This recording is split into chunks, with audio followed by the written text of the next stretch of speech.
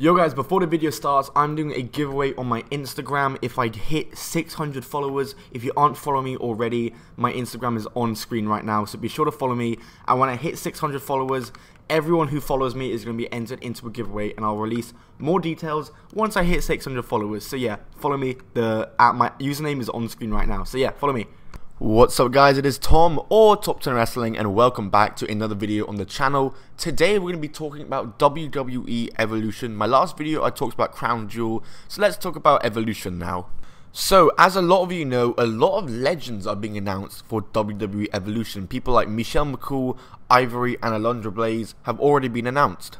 But someone that hasn't been announced and probably won't be announced, and someone that the WWE Universe probably wants the most out of any female to return, is AJ Lee. And let me tell you why she isn't going to return at Evolution and why she is not going to be announced for the pay-per-view. I am very jet set and very, what's the word? I'm very convinced she's not going to return at Evolution. If I'm wrong, I'll do some sort of forfeit. You can hold me to that. The first reason why AJ Lee will not be appearing at WWE Evolution is a very obvious one, and it's because of CM Punk. Now this goes with two reasons. The first reason being that WWE does not want AJ Lee to appear because of her association with CM Punk.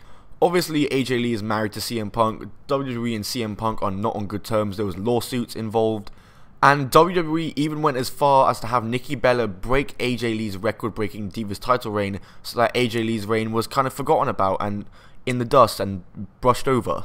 And number two is that AJ Lee would probably much prefer to stick by her husband's side rather than the WWE side. You know, she wouldn't have retired in the first place if she didn't want to take her husband's side. She respects that her husband has left, and she knows that they are not on good terms with each other, WWE and CM Punk, and she's chosen to side with her husband and stay with him. So I don't see AJ Lee wanting to appear for the sake of her husband's reputation. And the third and final reason, and this one's a bit of a conspiracy theory. I'm going to put on my Shane Dawson goggles real quick. Nikki Bella and Ronda Rousey are having a match for the Raw Women's Championship, and it's probably going to be the main event match, which by the way it shouldn't. Charlotte versus Becky should main event. That's my main event. It should main event. But anyway, back to the topic. We all know how AJ Lee feels about Nikki Bella. As she once said, talent is not sexually transmitted. That is a line from AJ herself. And we know that AJ and Nikki Bella in real life had some differences. And AJ Lee did not like that she had worked all this way to become a wrestler, and Nikki Bella kind of got it handed to her after the Diva Search. Is AJ Lee going to want to appear on a show when Nikki Bella is the main event? When Nikki Bella is most likely going to be higher on the card than she is? Is she really? Is she? Think about that. Thanks for watching guys.